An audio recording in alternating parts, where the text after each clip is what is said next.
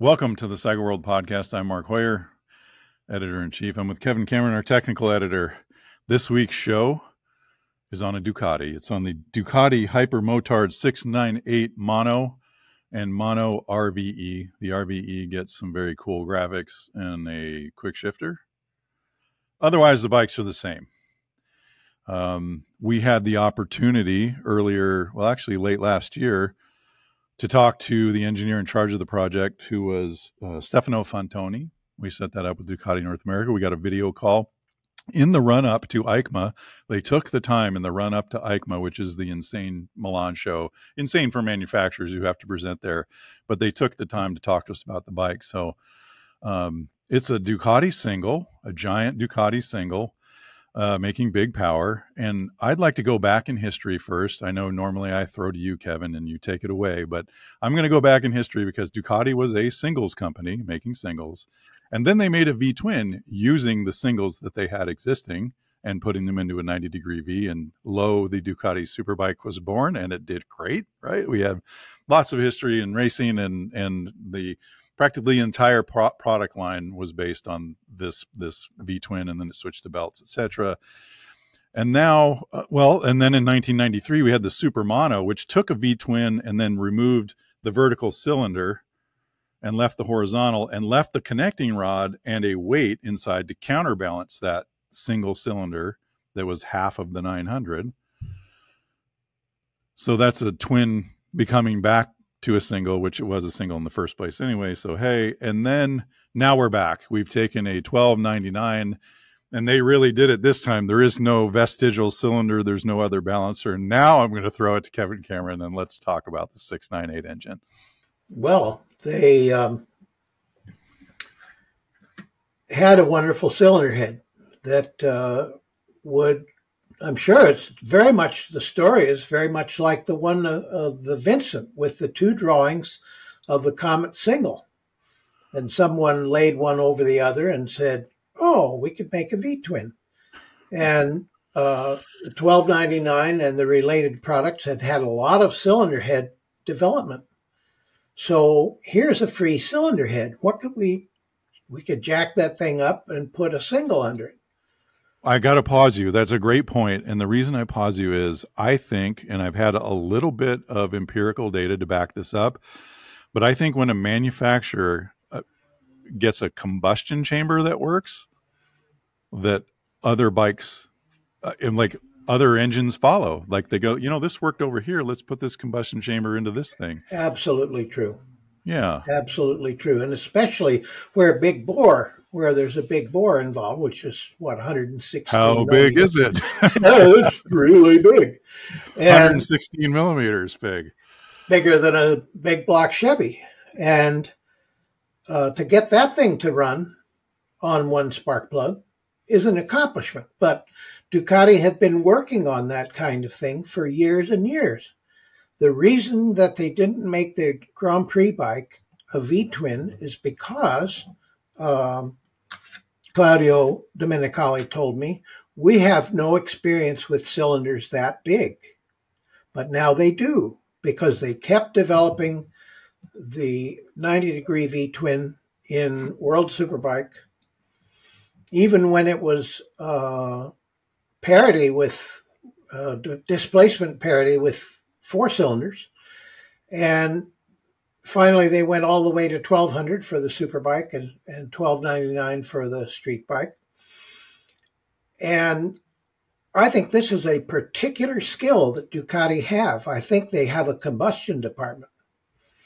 And they've made so many changes in engines, bore, and stroke that I believe they have a method for achieving relatively rapid, relatively efficient combustion, even at highly over square bore and stroke ratios. This thing is up there. This is 1.8. Yeah, there's a lot to unpack. There's a lot to unpack there. I guess what you just said reminds me, in talking to Stefano Fantoni at Ducati, is what he said. You were talking about that. You were talking about induction and turbulence, and he said, well, we have some different ideas than other manufacturers about airflow. And I thought, man, what a pregnant comment to make. You said it. We have other ideas, which goes to what you're saying, having a department dedicated to it. Now, the bore and stroke ratio is one thing that you might want to explain. I think maybe if we start with what are the challenges of a big bore in terms of like flame speed and all of that, like maybe we can illuminate that a little bit and try to understand what the specific challenges are. If the field of fire Sure. is supposed to be this big versus this big, how does that work? Absolutely. You will find if you make a family of engines, a family of cylinders, all having the same displacement, but different bore and stroke ratio, that the ones with the smallest bore will burn the most quickly, not only because it's a shorter distance from the spark plug to the cylinder wall, but also because since you're going to have a high compression ratio, if the cylinder bore is relatively smaller, the stroke is longer, and therefore the height of the combustion chamber in which we want to store all this life-giving turbulence all the way to top dead center, there's room for it. And the antithesis of this was the old-time engines that had tall piston domes that I think of them as ecclesiastical pistons because they are like church steeples. And what they do is they have so much surface area and the combustion volume is spread out in a very thin lamina over this large area that the flame speed is greatly slowed down because the little turbulence cells who are trying to pass the flame from this one to this one to this one, there's so many of them that the combustion becomes very slow. And the longer you hold hot combustion gas up against the cylinder head, the more energy leaks away in the form of waste heat. It heats the piston, it heats the combustion chamber, and it heats the radiator. Well, and also what can happen? Well, We get rattle, we get knock. yes, certainly, because when combustion slows down, it allows more time for the heat-driven chemical reactions in the fuel-air mixture to get all the way to the point where it has turned into a self-igniting, violent explosive. Now, this is not pre-ignition. Pre-ignition happens before the spark. Detonation, knock, tinkle, etc., begins as a perfectly normal cycle. The spark ignites the mixture. The pressure begins to rise in the cylinder. The flame front goes out, reaches nearly to the cylinder wall. But meanwhile, the last part of the charge out there has been heated and compressed and abused for a long time. And if those chemical reactions go far enough, they're generating little active radicals. Senator McCarthy, are you listening? That it auto-ignites and then it burns at or above the speed of sound. And when those sonic shock waves hit the inside of the engine, we hear that knocking sound. Terrible sound, really. It is. Of awful Bad things, yes. And so this is why rapid combustion, why you should have a department of rapid combustion. And what Claudio Domenicali told me about their method, their general method, was that the two variables they worked with were the intake duct diameter, which means the velocity of air entering the cylinder, which is going to be the energy from which turbulence will come, and the downdraft angle of the intake pipe.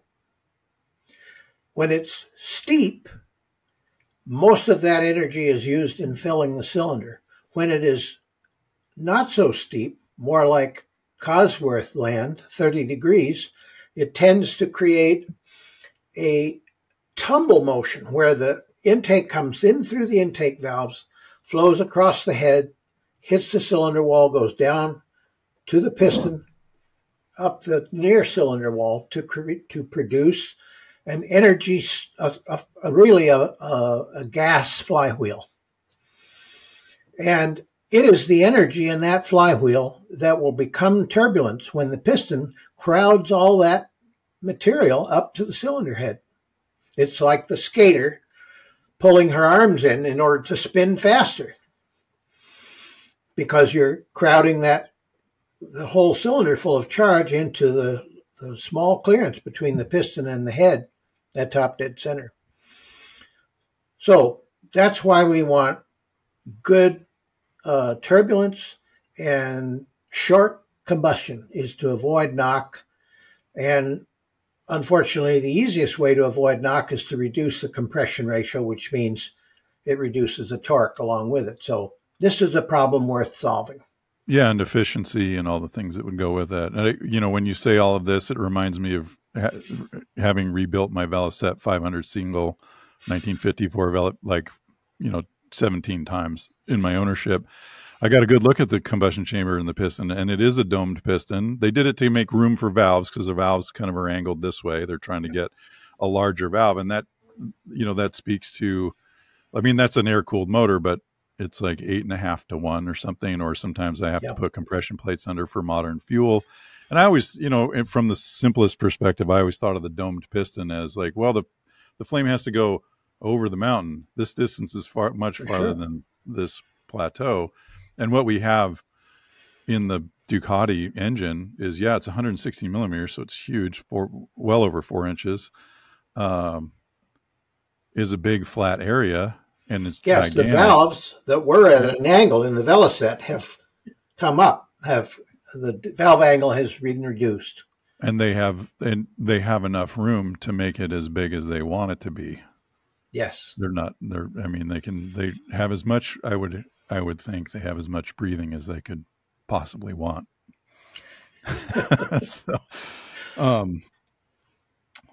And of course, the reason why you make a very large bore is not because it's cool.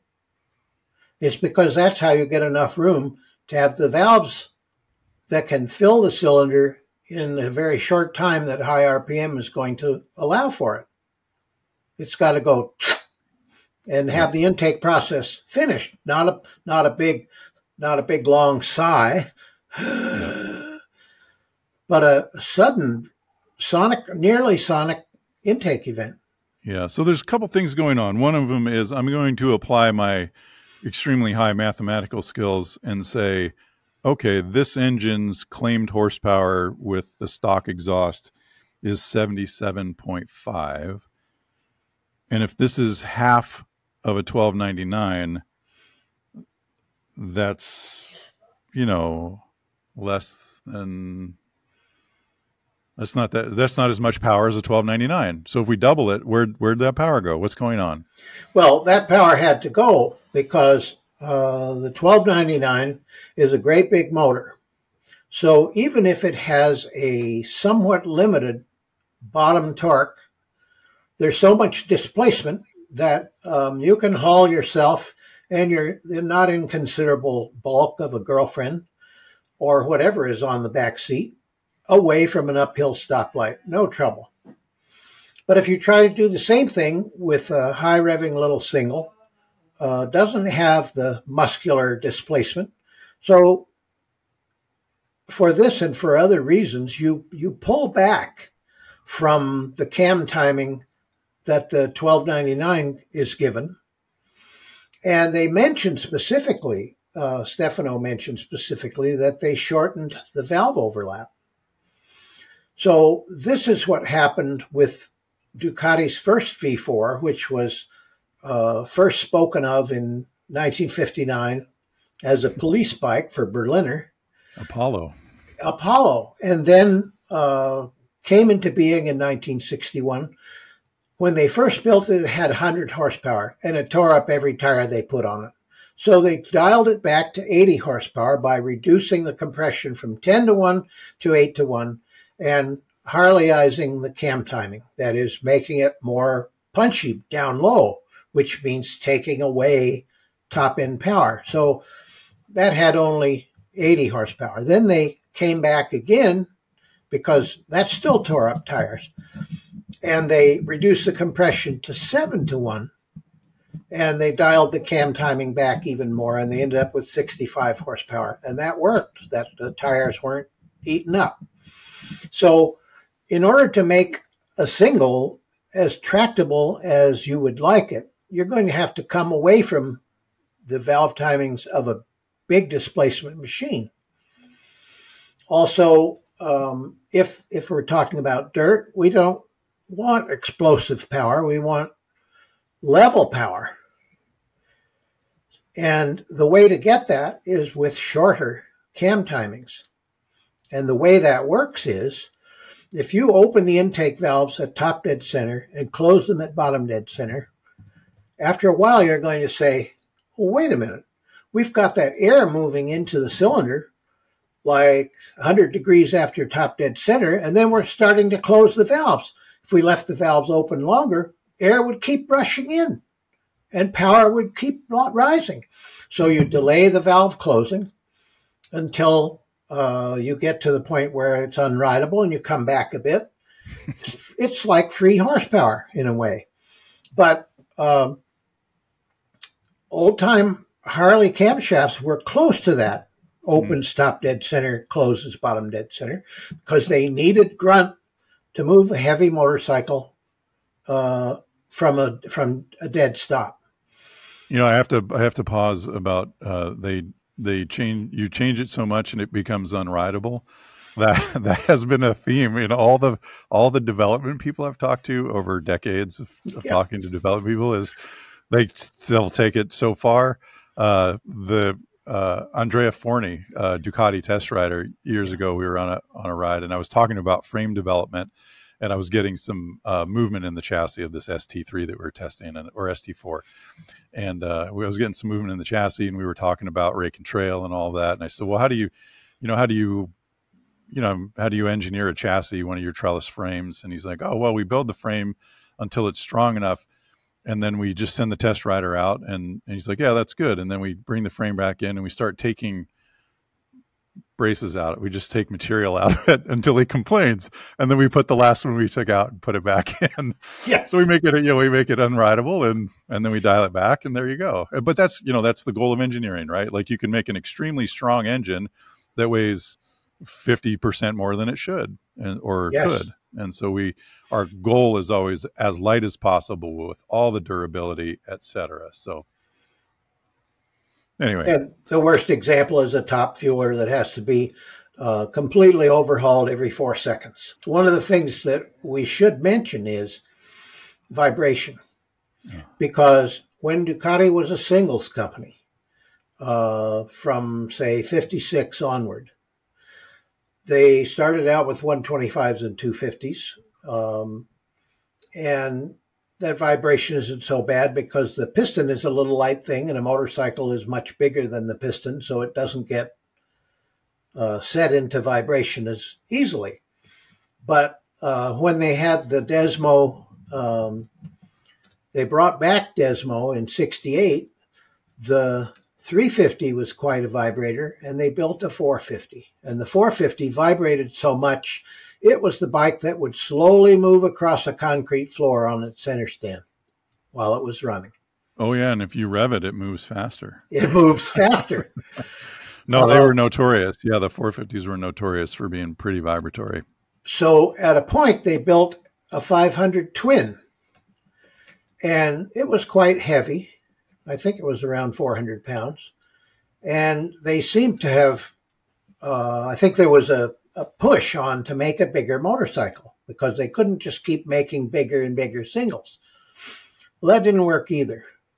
So I think Taglioni was aware that the Apollo was a 90-degree V4. People have been aware since about 1900 that a 90-degree V-twin has inherent, or can be given, inherent primary balance, meaning at the crankshaft speed, without any trick counter shafts or any other nonsense. So that's what makes that really attractive. So along comes the bevel drive V-twin, and the thing made its power at 9750 or thereabouts. And here I am standing in front of the glass van at Imola in 1972, talking with Paul Smart, and he says, they're telling me this thing makes peak power at 9,700 RPM. Is that even possible? And of course, you have to realize that Paul grew up in a world of Norton Manx singles. 7,200 was hot stuff. Well, by making the engine self-balancing, Ducati set the twin free from all these vibration issues that cause modern people, when they ride one of those older bikes, to say, are they all like that? So that was a great and liberating decision. And they can now make a giant single like this because it has counterbalancers.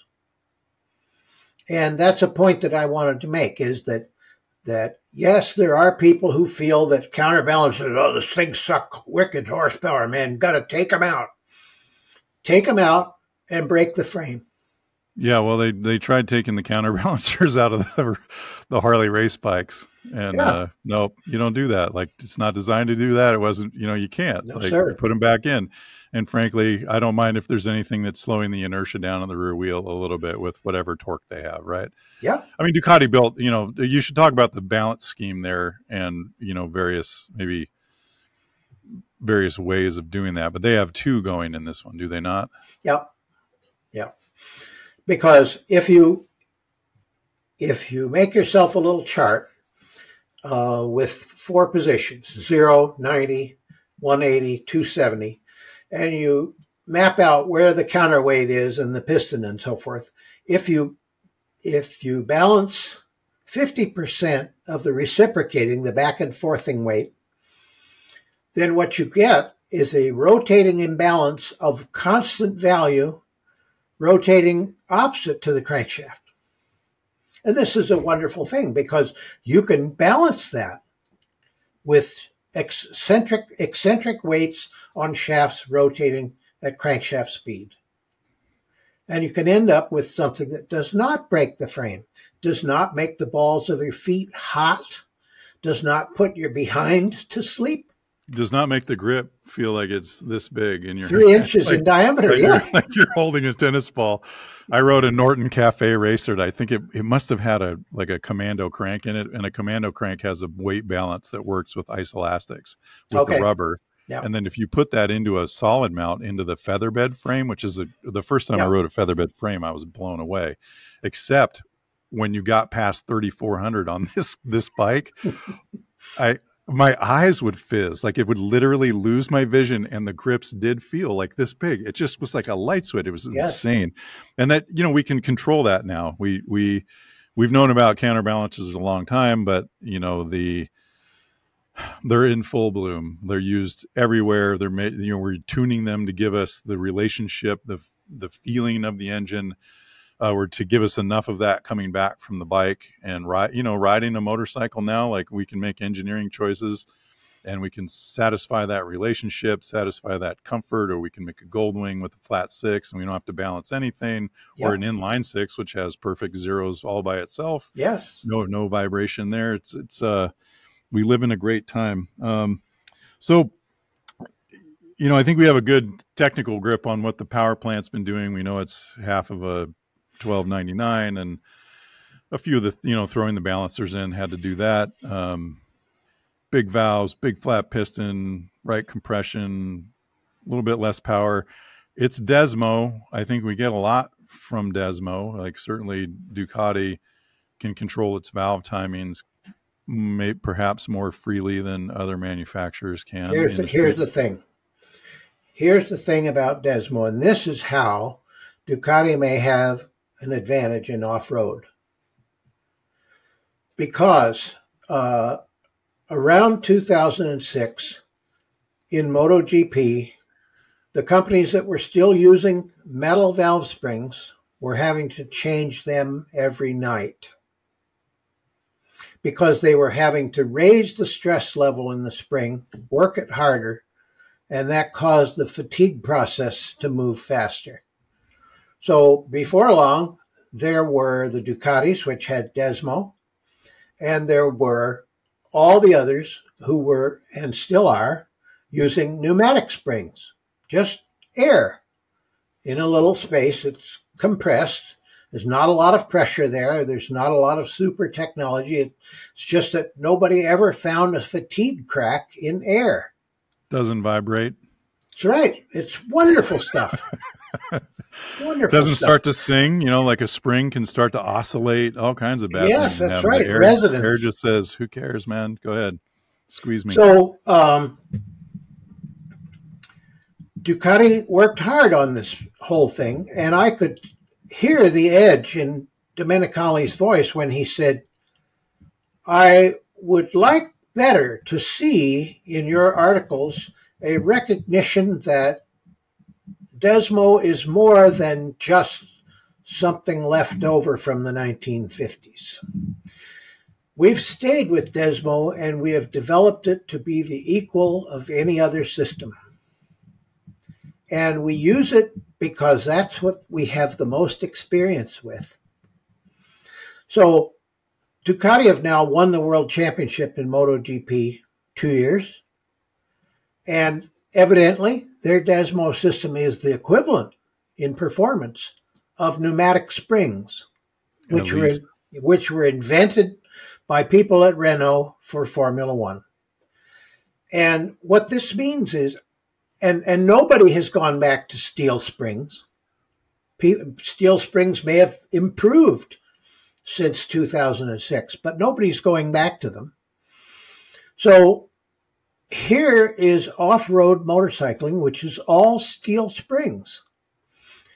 Ducati arrives with desmo, which seems to have a 2-pound weight penalty. Oh, dear. Yeah. Lots to talk about that. I mean, we should preface this with, we're talking about the big street single, which has desmo, but we're also talking about the desmo 450 motocross bike, the prototypes that they're racing. And so, so you're maybe getting more freedom in valve control, because desmo is a cam to open and a cam to close. And there is usually a helper spring that just ensures that nothing bounces around. There's a very little spring, but it's not doing the work, right? It's just at low RPM. It's helping the valve close more positively for a better idle or whatever. And so essentially you're not dealing with springs, and you're able to maybe accelerate the valve open hard and close it in a way that you couldn't do with a closing ramp and spring. Normally with a valve spring engine, you design the acceleration so that the acceleration during the cam controlled phase, which is the initial lifting the valve up to speed and then decelerating it onto the seat so that it doesn't go kabang and bounce all over the place. That is 3 times the acceleration provided by the spring, which once the valve is up to speed, the spring has to stop it without letting it hop off of the nose of the cam. Dreaded float. Falling onto the closing flank with a great clank and shock that damages parts. So what we have here is Ducati has potentially the ability to go farther in the direction that produces a flat torque curve from here to there, then it's possible to go with steel springs. Farther than it is possible to go with steel springs. And of all the advantages, particularly on the dirt where you're dealing with, dirt's got a certain level of traction. It always has, maybe it changes from day to day or with moisture, but you're really, just like in dirt track, you're relying on we don't have electronics for this. We have them, but we don't use them. So what you're relying on is the rider's ability to apply the throttle and to keep the motorcycle driving forward without a break in traction, which then, particularly in racing terms, takes a very long time to recover. Yes. If you lose drive and you get all that spin. So you're giving the rider an element of control and a big swell of torque that allows them to do what they need to do to win. Go Yes, fast. it makes the engine more linear so that what you twist is what you get. Whereas during the honored years of the sport bike, it was nothing, nothing, nothing, a little bit. Ah! And Yeah. a lot of people loved that. I remember riding some like FZ something Yamaha 750 built up with flat slides Yep. and hot motor, a lot of cam and all that, and going as I'm rolling the throttle on, and it's like coughing, and it finally clears its throat, goes it's like Yep. everything you didn't want to have happen. Yes. Yeah. That's when Well, you want to be Anthony Gobert at his best. yeah, absolutely. Or at his worst. I don't know. Well, that point of view. Maybe I would. Point of view. Yeah. Yeah. So I guess it's probably a good time to transition to what the bike was like to ride. I didn't ride it, but our editor Bradley Adams flew to Europe to ride the Hypermotard 698 mono and mono RVE. They went to a kart track. I don't know about you guys out there in video and podcast land, but every time I look at a Hypermotard or motard bike in general, my collarbones tingle in a good way. But anyway, welcome to the show, Bradley. You have the honor of being our first guest, but you bring back the truth and experience of riding the mono. Let us know what's up, dude.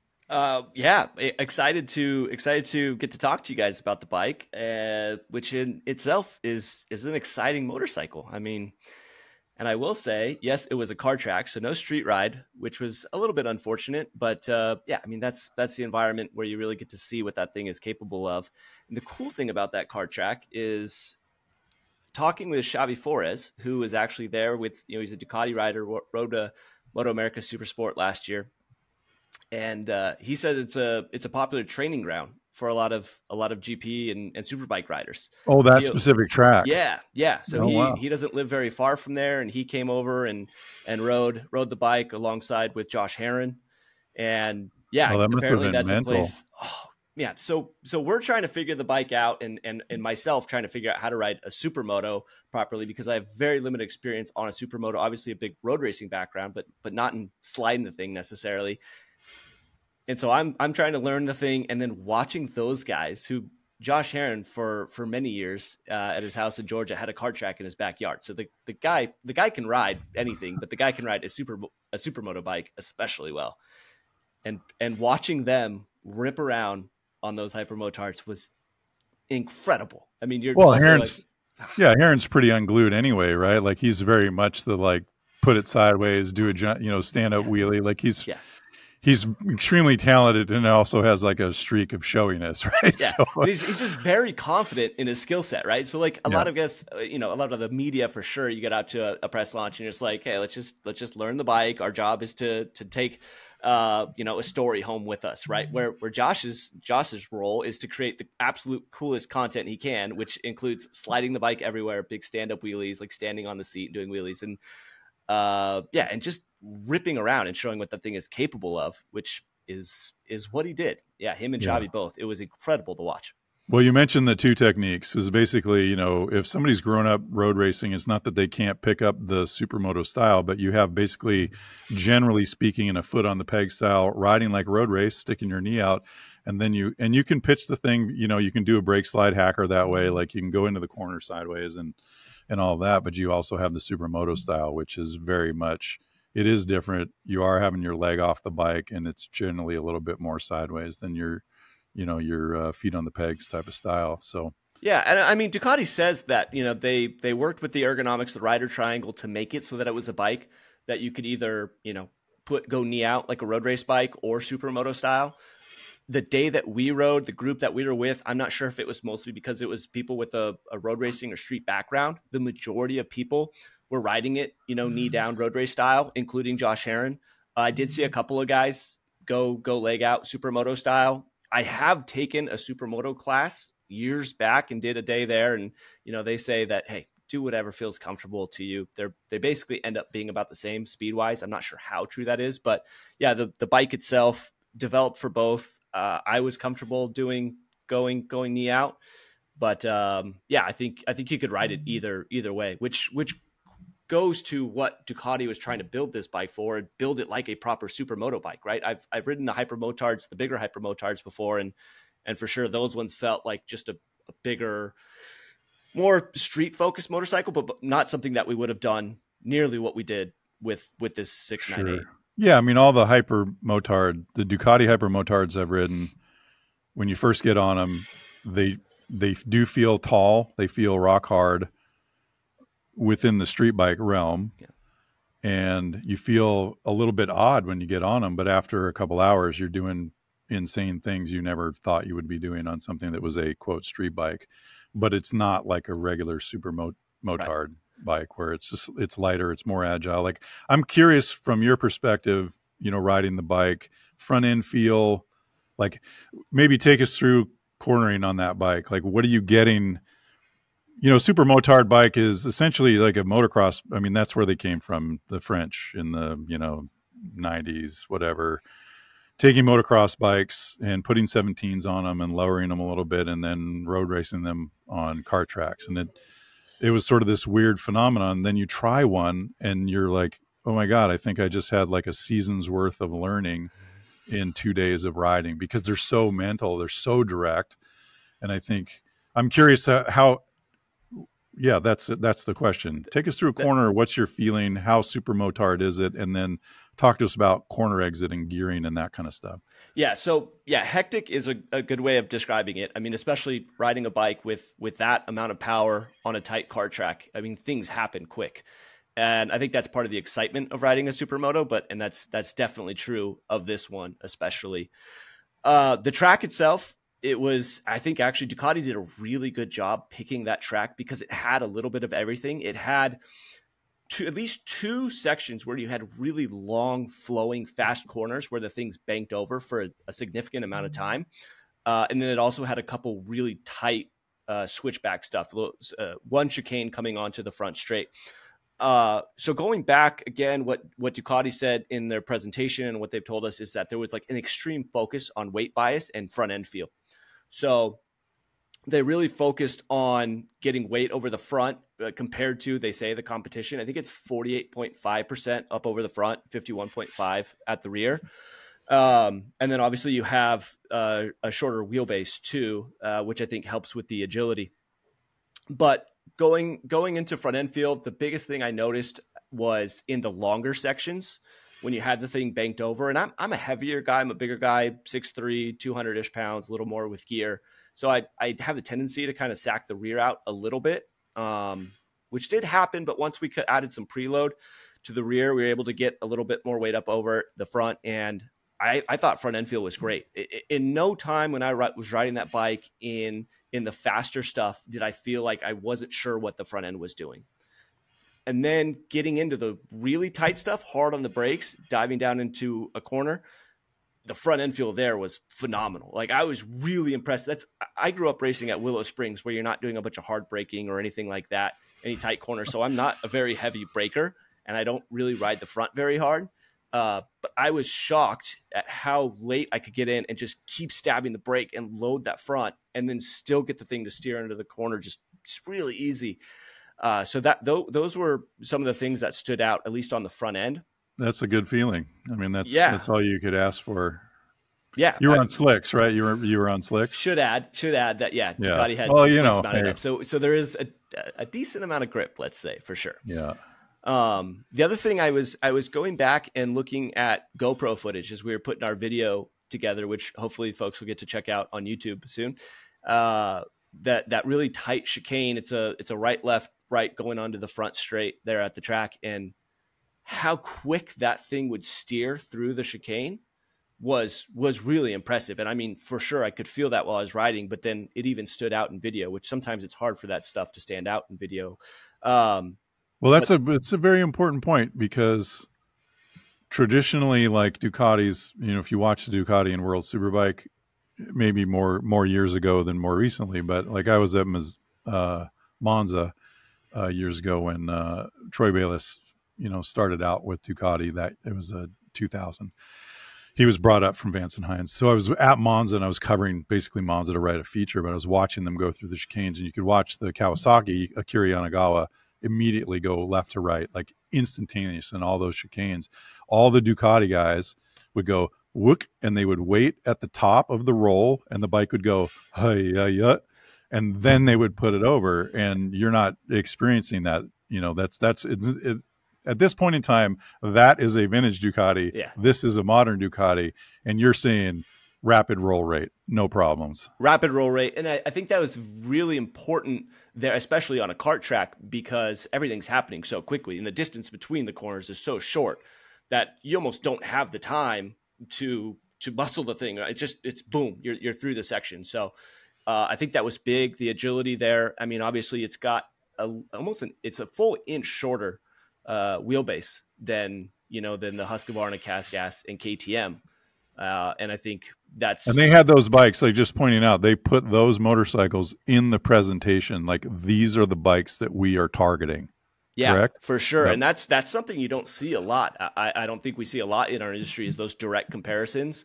But yeah, in the one tech document that they gave us, I think it was the first paragraph, they called out those models. I mean, there's no ifs, ands, or buts about it. I mean, that's the bike, that's the platform that they're going up against with this. Yeah, and they're really you can get a DRZ 400 SM, which is a really fun bike, but it's not, it doesn't start from the space of we're making a very large single that shreds. We're making a legit motard, which is what the gas and the KTM and the Husky are targeted as. They're really, KTM just says it, ready to race, right? Right. Yeah, and you go through a lot of the figures, as part of the event, prepping for it, going through all the important numbers, looking at, those Austrian bikes and looking at their tech specs, and then looking at the Ducati. And they are very similar. I think the rake on the Ducati it's a little bit steeper, and again, you have that difference in the wheelbase, but trail is essentially the same. Definitely suspension travel is the same. So weight's a little bit interesting because, they say wet, no fuel, I think it is. Wet, no fuel, 333. Yeah. And then so there's a little bit of a discrepancy between how Husqvarna and KTM and Gas, how they do their weight claims. Well, this is just, I'm going to take a little pause. Welcome to Cycle World, where we have certified scales and we measure the weight of the test bikes that we get. So we're going to get these bikes, and we don't have to speculate. Yep, but for right now, they are within pounds of each other. I mean, they are very, very close. The Ducati claimed peak power 77.5 is slightly higher than what the claimed power on the Motard, 700s that are made by the Austrian company. So that's actually an important point too, because the engine actually surprised me a little bit in that I expected it to be this really peaky, high revving engine and all the performance up there. And one of the first couple laps when I rolled through, like I said, that tight chicane going onto the front straight, it had a lot more bottom end and mid range than I expected it to, having looked at the numbers and compared torque figures, especially to the KTM and those bikes. And I was surprised at how well it pulled off the corners. And it's funny actually, because in the presentation earlier in the day, they talked us through the engine and they were talking about how, hey, remember, this thing revs to 10,250 RPM. Don't short shift it. Make sure you're revving the thing all the way up. And then, so I was expecting this very peaky engine, but it turned out like I was actually into the rev limiter before I even noticed it. Like it pulled right through the mid range, had that grunt, and then all of a sudden I was into the rev limiter, and I was actually bumping up into the rev limiter a couple of times before I realized that I had to shift a little bit earlier. So that was an interesting dynamic from that engine that I didn't totally expect.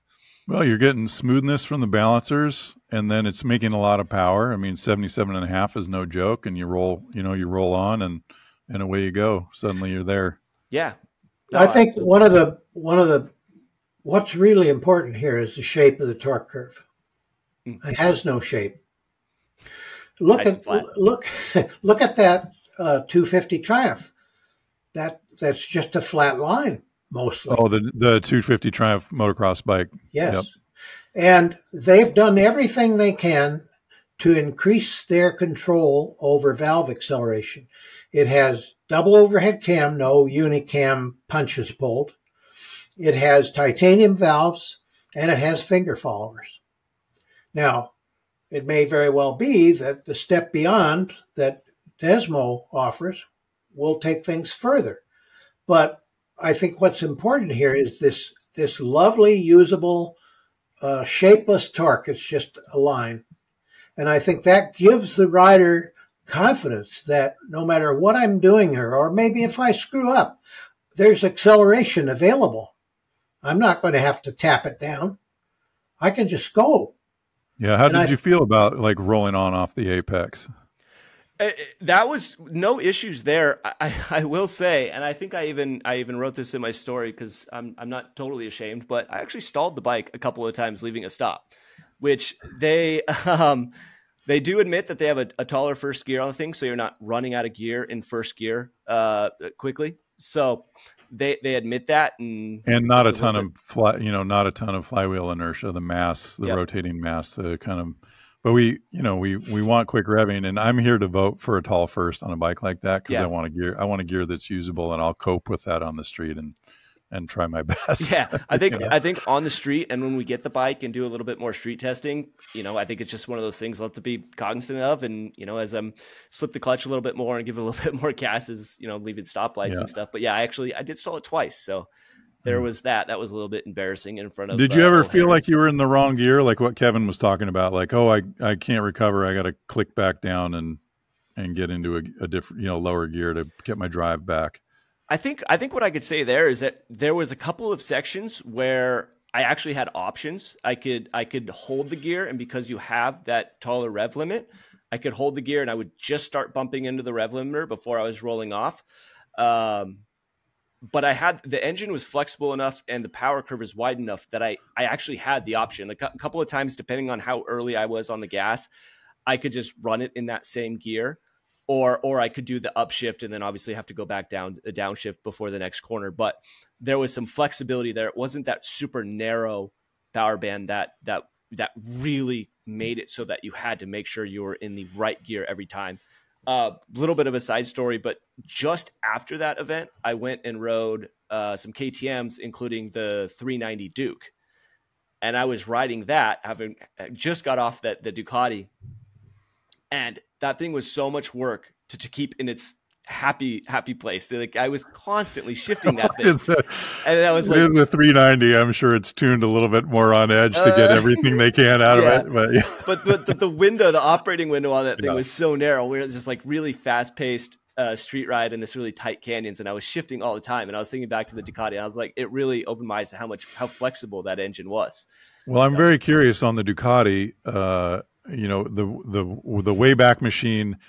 Here, Italian bikes were notorious for having peak power about 3 RPM before the rev limiter, and there was like no over rev at all. So I'm real curious to see what we have from here's the power building, and we hit peak power, and then how much over rev do we have before we hit the rev limiter?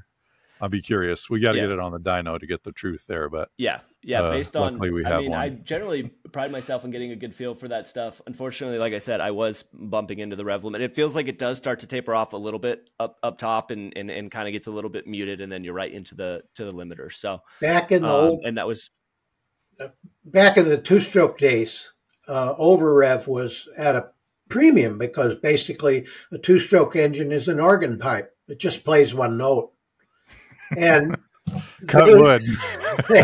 They used to retard the ignition past peak power and put a lot of heat into the pipe and make it act longer, make it act shorter. Pardon me, and that would give you a bunch of over rev. And I saw this done on a dyno.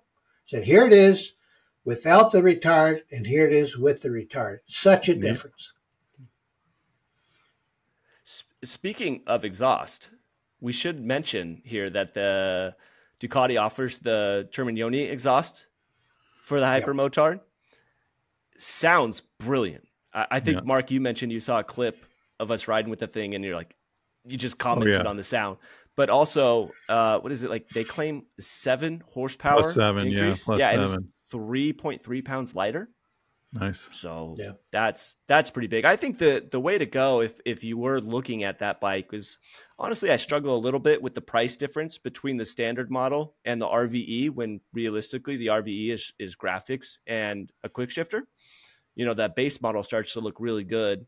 You know, throw a quick shifter on separate if you want to, especially if you're doing, you know, going to a kart track or something. Well, like in that. all fairness, I mean, yes, you're right, but it's also going to be the fanciest quick shifter because it's going to be mapped as everybody's doing now. So that it works at like moderate throttle and it works at wide open throttle. And you're getting a lot, but it's like $1,500 or something. No, it's fair. It is a brilliant system. And again, mentioning one of the sections that I was talking about earlier, where I had the opportunity to kind of change gears, or I was able to have the bike fully leaned over and shift and didn't upset the chassis or anything like that. So yeah, it's definitely worth having. I think the base model, and then maybe throw that on, I don't know, or you go the RVE, because it does look a lot better with the graphics on it. I know it's just graphics and some colored wheels, but it does look a lot more exciting than the standard. Yeah. Well, one of the things that I want to point out about electronics, a lot of people, when they talk about electronics, they act like, oh, it's so expensive, oh, it's complicated, oh, you can't fix it. When a certain system first appears, it's a special. But 2 years later, it's on the same chip with everything else. And it's added 2 cents to the cost of the chip. So I think that we don't have to be too frightened of electronics, because it has the potential to be made available to everyone. How many people have a cell phone? I mean, a very substantial percentage of the world's population now has a smartphone. And that is the same phenomenon that I'm talking about. Yeah, there's no shortage of electronics on this bike, right? I think that's a big thing. A big push for Ducati is you know, bringing a lot of that technology that they've developed elsewhere in their lineup and bringing it onto this bike, which is just like the cylinder head. They already had the cylinder head. Let's use it again and again. Good point. Yep.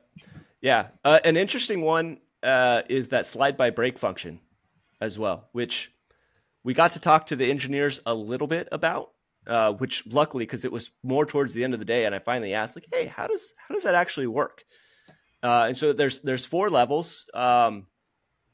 In level 2, you still have ABS on the rear, but what they're doing is they're letting the bike step out a certain degree. Mm-hmm. And what they told us is basically all that's doing, it's working off the ABS system, and it's just relieving some pressure. Obviously, you're gathering data from the IMU, understanding the bike attitude, and then adjusting brake pressure from there. Yeah. So that is a unique system to see. You've got all this computing power that you've paid for in the ECU. It should be working on your income tax while you're riding. So let it do what it can do. You know? Yeah, I mean that stuff's amazing. Slide by brake, and I've used the lean sensitive enduro brakes on KTM's and all that, and you know, we've said this on the show before, you know, electronics are exceptionally good now, and you used to feel them working, and most of the time you don't actually feel them working. You just feel like, dang, I'm good. Yeah. You know, the hardest thing with that. The hardest thing there is telling your mind to trust them completely, right? Especially like with the slide by brake, because every input that you put into the bike is going into the computer, and it's changing what what the system want to do. So for instance, you grab the clutch lever, or you twist the throttle a little bit more, or you roll off the throttle, or you let off the brake. Those are all inputs going into the bike, and now it's trying to recalculate what's going on. So especially again, trying to ride this like a supermoto bike and slide the rear into the corner with this slide by brake, where it's like you got to get a little weight over the front brake, and then slam on the rear brake, and then just trust the system that it's not gonna slide past where it's programmed to, and not put any other inputs into it, right? By releasing the brake or chopping the throttle or whatever. This is my personal struggle with wheelie control, is like Absolutely. Just can't do it. And then I'm trying to control it in my right wrist, and the computer's like, dude, what? You know, I mean, did you want something? Yeah, it's just, but we are at the point where it's okay. It's okay to put faith in electronics on bikes. Rider aids are amazing. So if you could like nutshell the riding experience for us, and we'll close it down here. We'll exit, but a couple sentences, like basically, what are we looking at in the mono RVE and standard? What are you? Exciting, busy, fun. All those three things come together in one. And I think that's how you describe most supermoto bikes. So I know that's very generic, but I think the thing is that this is Ducati's, let's say, first attempt at building a really aggressive street legal supermoto. Okay, yeah, the Hypermotard has been around, but this is going a bit different direction with the platform. So it's really their first try with that and with this new engine. And I think they're right on par with the competition, right? They've built a bike that really honors the category, and it is what you expect if you were to walk into a dealership and buy a supermoto bike, right? So you've ridden V4s, V twins, all the super bikes, super scramblers, that whole thing. Like, does it feel like a Ducati? Yeah. Oh, absolutely. Yeah. I mean, to me, it's higher quality and obviously more performance and more fun than any of the scramblers. To me, it's got a little bit more edge than a Monster. I always think a Monster's kind of in this weird place where it wants the Ducati performance, but it's a little bit less on edge than what you'd expect from a Ducati. And this, well, there's street. Yeah. I mean, that's an entire show is Monster, the evolution of Monster, because Monster was a stripped superbike with the air-cooled motor in it, and now we have scramblers, which are sort of taking that mantle, and then Monsters are like, oh, we're performance, we have liquid cooling, and the recent Monsters are the SPs and stuff that we've had have been phenomenally fun to ride, but there is sort of what's the spiritual target of the Monster when you have Street Fighters. Well, you have a Street Fighter V4. It's like, if I want mental naked bike, I'm going Street Fighter V4, right? So there's a little bit of good problems to have. Great show. Thanks for coming in, Bradley. I love your hat, by the way. Superb. I don't know where you got it, but sign me up. Nod to the boss. Great to hear about the bike. Thanks again, Kevin. If you like what we're doing, like down there, hit that bell thing, and we'll ring your bell thing in your YouTube.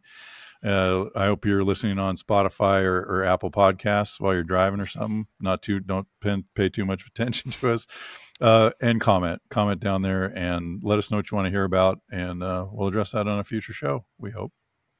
Thanks, everybody.